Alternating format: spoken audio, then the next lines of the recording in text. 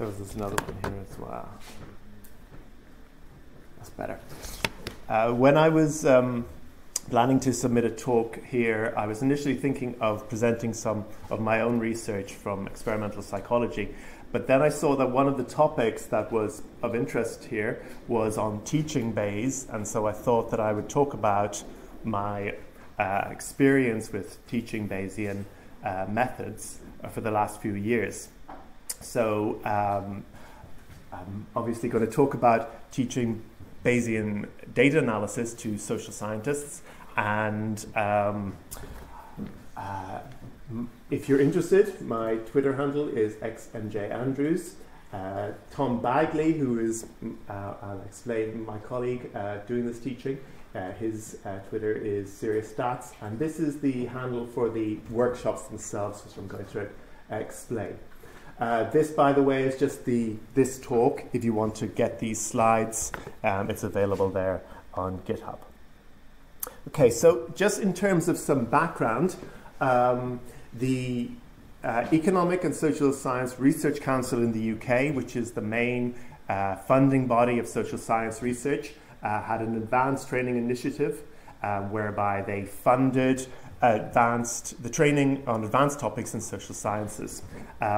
And my colleague Tom Bagley, Professor Tom Bagley, and I got a grant to teach a series of workshops on Bayesian data analysis to social scientists, which would be researchers in social science at any level from postgraduate student upwards.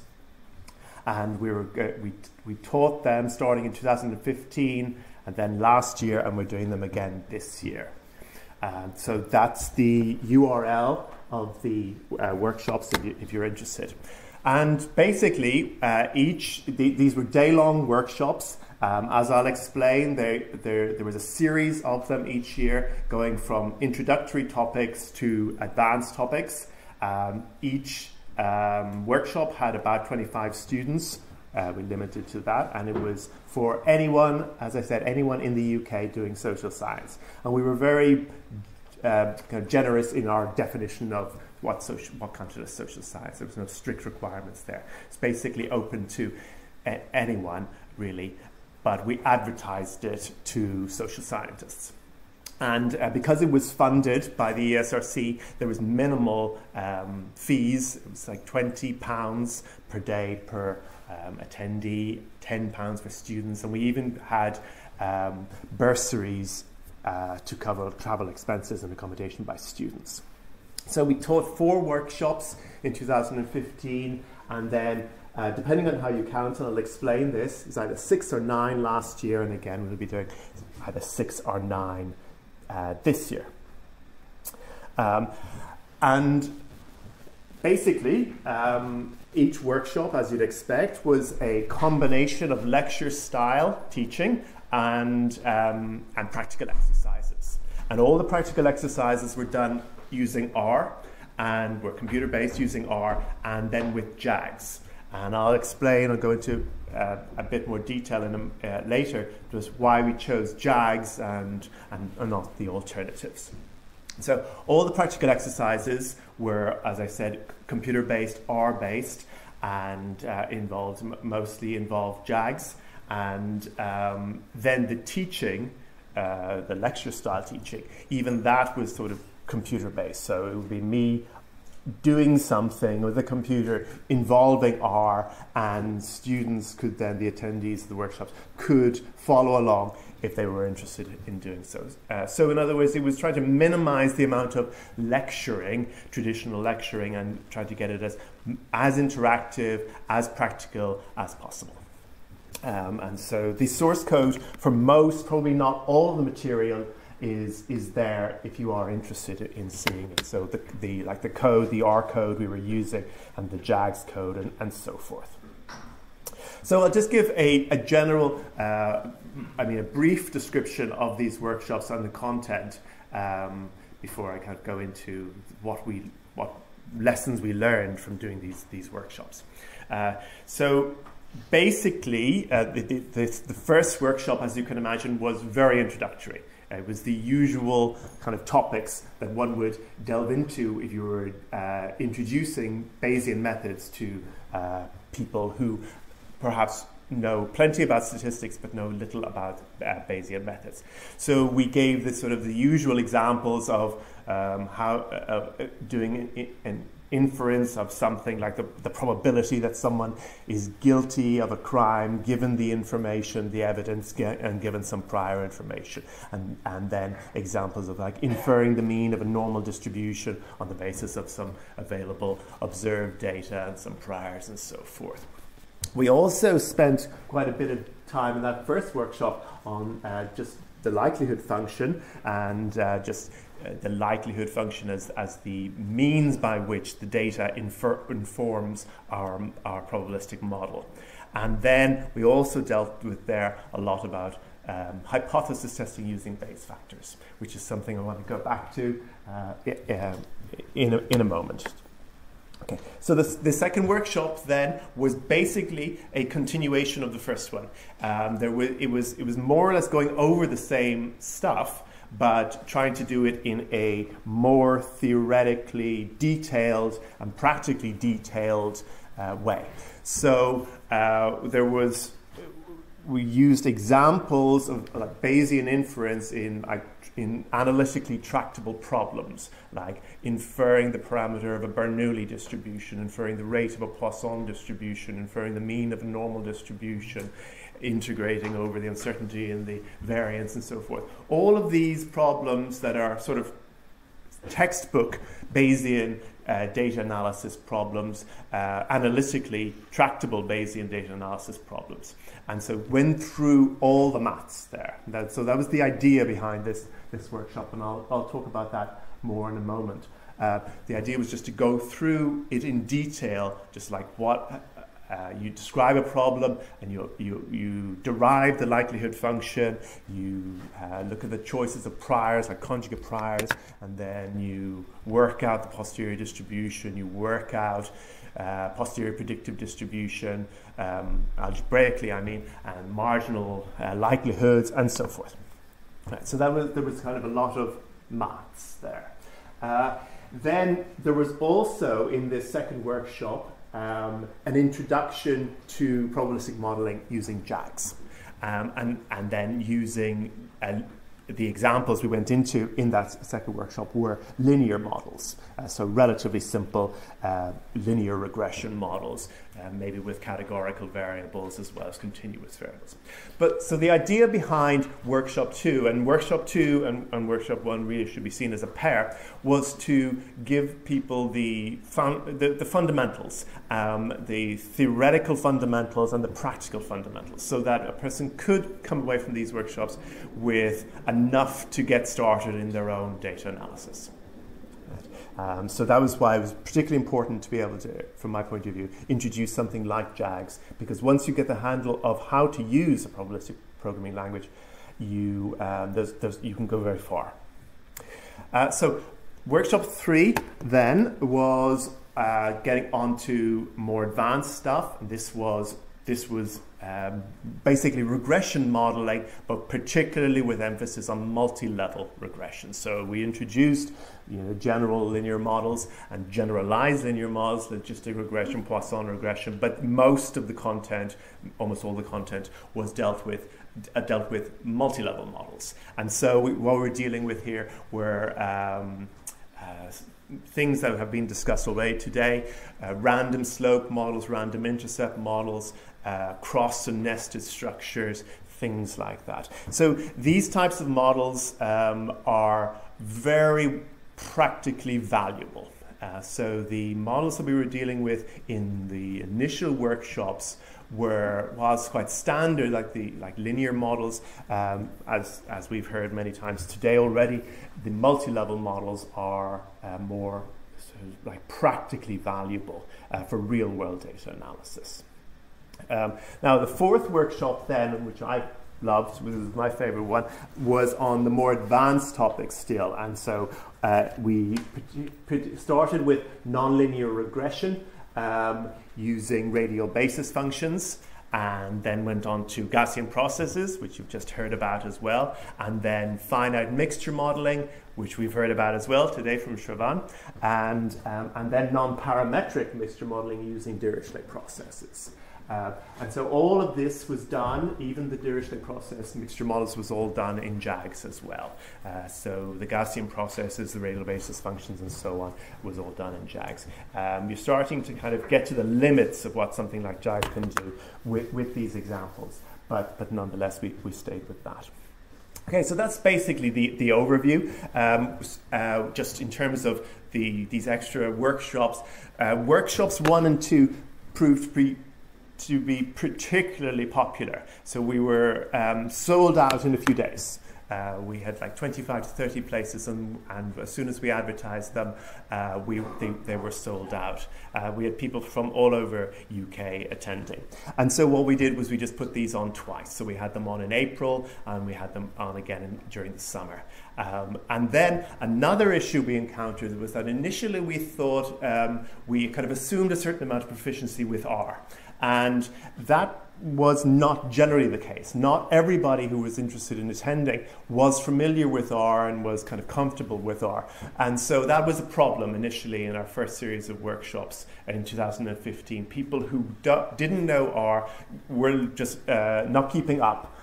Were just getting lost during some of the exercises, and that was a problem. So what we did then was we just put on extra workshops, extra day-long workshops before each pair of Bayesian workshops on R.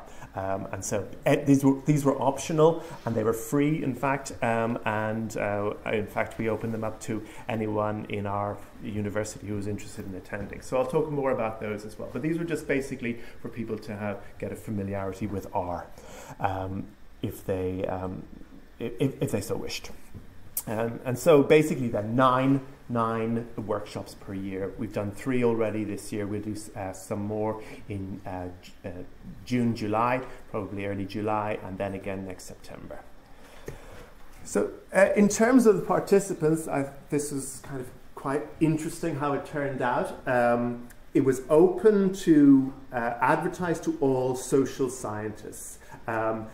Our attendees, we had a very wide range, much wider than I expected, in fact. So we had psychology, sociology, criminology, geography, human geography, particularly linguistics, neuroscience, economists, plenty of economists, epidemiology, education, business studies, and there were probably others as well. So there was a very wide range. Now, I don't have hard data on the number of attendees and their backgrounds for all the workshops that we've done since 2015, but this is just some information on the workshops we did this month, about 2 weeks ago.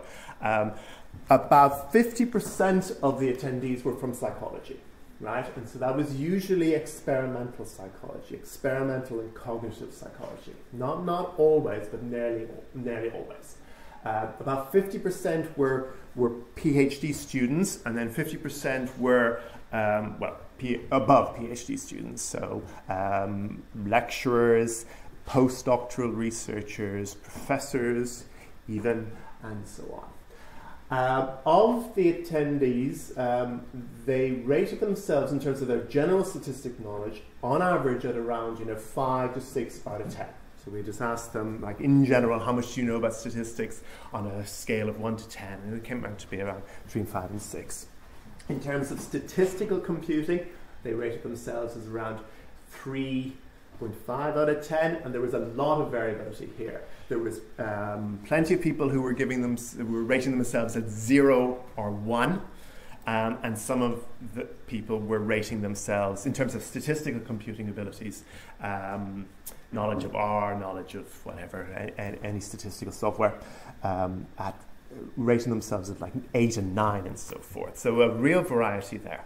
In terms of Bayesian methods, as you'd expect, it was relatively low. In other words, people were attending who were not particularly familiar with Bayes.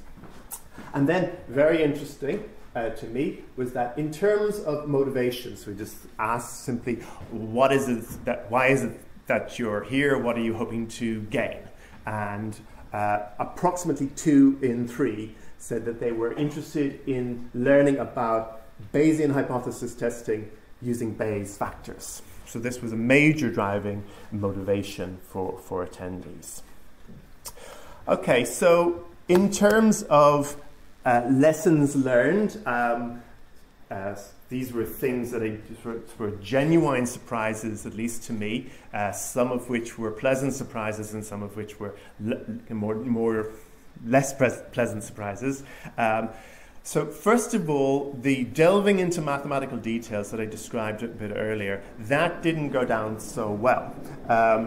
And this may be sort of obvious in hindsight, but I don't know if it really is. It had to be that way. It just didn't work out that way. Now, I feel strongly about this because I think that one of my frustrations with traditional statistics, as it's taught at least, is that it's very opaque. In other words, we're given sort of recipes for what to do in certain situations, but we're told not to worry about the details. So, like, here's a formula, an F statistic or whatever. Don't really worry about where it comes from, just use it in this situation when these criteria are met or something like that. Now, I think that's a very bad way to do statistics generally, and I think that it would be a travesty if in teaching Bayesian methods we just taught Bayesian methods in that kind of opaque manner. So, and I feel like it's not necessary as well because Bayesian methods are very principled, at least as I see them, very principled. And so teaching those principles can lead to an understanding of the methods that would otherwise be lost.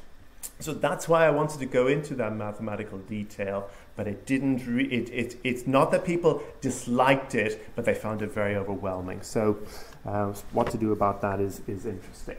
On the other hand, though, a very pleasant surprise was that working with JAGs, and I don't think it's just JAGs, it's just probabilistic modeling languages, worked out very well. So in this, we say we're going to do a certain type of, for example, regression, and we get the JAGs model and write it and run it and look at the samples that are drawn from it and so forth.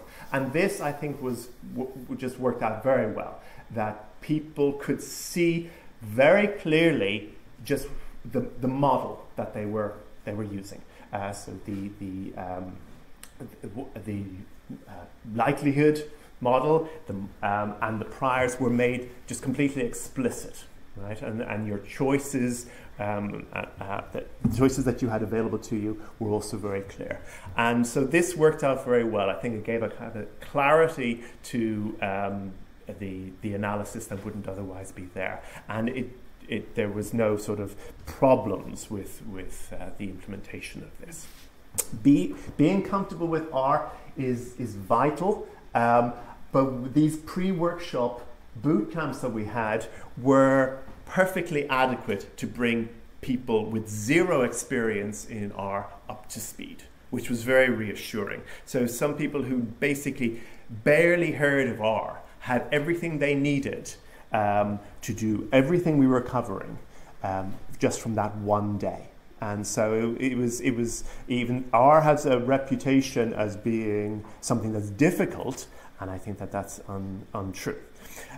Now, software problems can be a real problem in workshops. I should say that remarkably there were very few of these, and everybody brought along their own work laptops, and so we had dozens of people with all different types of laptops, all different versions of installations, and the vast majority of them had zero problem installing R and RStudio and JAGs and all the libraries for R. However, though, there were a few problems occasionally, and these were real problems. We really had to sort of take breaks, or rather use the breaks to be able to get their computers working, because if they couldn't, it was sort of, they just couldn't keep up with the workshops. So what to do about that problem is, I think, an important one to think about. Some alternatives, some possible options would be to use like a server, like an RStudio server. However, though, I do think it's valuable for students to have their to have their own laptops, so that when they're after the workshop, they can just go immediately into doing the data analysis themselves. So, and then a big issue for me was that for most attendees, really, many to most attendees, Bayesian data analysis just means null hypothesis testing in another way, right? And with Bayes factors. So it's sort of like there's Bayesian methods equals Bayesian hypothesis testing equals Bayes factors. And for me, for us, generally, Bayesian methods are about much more than that, right? So it's flexible probabilistic modeling, right? And we've heard so much of this throughout the day. And so trying to convey this to students was something we definitely had to consider. And in fact, even as well, just seeing Bayesian hypothesis testing as a type of model evaluation and seeing that there is many other ways to look at model evaluation, again, was something that was students were kind of stuck on. And then a final point is perhaps the age of JAGs and bugs is now over. Maybe not, but it's certainly, when we were proposing these workshops in 2014, Stan was new. It wasn't clear at that point that it was the tool to choose. I think as time has passed, it is clearer that it is the pick of the options available. So we have bugs, JAGs, PyMC, and Stan. And of all those, I think now Stan is the preferred choice. So we've heard some things today about what Stan might not be able to do as well as JAGs, but nonetheless, I think there's some clear reasons for choosing Stan, not just the Hamiltonian Monte Carlo, but I think the community that has grown up around Stan, the extensions to Stan that are being provided, I think is much greater. It seems to be much greater now than JAGs. Okay, so some just recommendations where I'd like to go with this. It was a great experience. There's a lot of demand for Bayesian, being taught Bayesian methods. The number of people, as we've just heard in the last talk, the number of people who are interested in learning about Bayesian methods definitely is increasing. And as I said, we were sold out within days for this. If we were to do these next year and the years after, I would like to break them down to kind of 3 levels, and the introductory levels, and just going over the fundamentals, just what is Bayesian data analysis, and there I think I'd like to emphasize, flexible probabilistic modeling, and then deal with, in-depth Bayesian hypothesis testing as well. In a sense to kind of get it out of the way, and also because that's what people want. It seems people who are interested in learning Bayesian methods want to learn about Bayesian hypothesis testing. So at an intermediate level then, I see sort of the main topic here as regression modeling, multi-level, general and generalized linear models. And so that would include things like robust regression, model checking, and things like that. So, there's whole textbooks which are just on that sort of intermediate level there, and I think you can get extremely far. And then there's the advanced topics, and here this is just a big set, and it would be impossible to deal with all of them in a few days. But I think you could deal with all of them.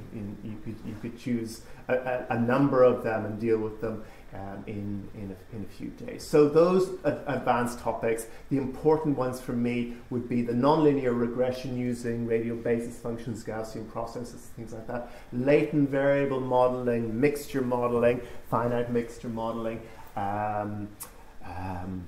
non-parametric mixture modeling using Dirichlet processes. And then another extremely important one, something we've heard about plenty of times today as well, is time series modeling, nonlinear time series modeling, and so on. And then other topics which are of interest, particularly to social scientists, causal modeling, structural equation modeling, and then something which I think one has to deal with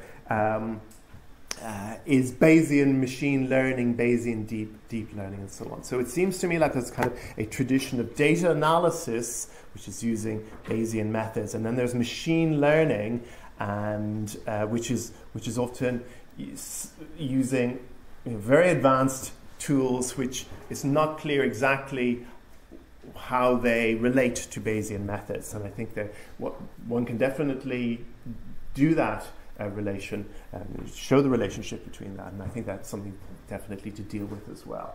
So to go into Bayesian neural networks and so forth. And so that's the end. Thank you.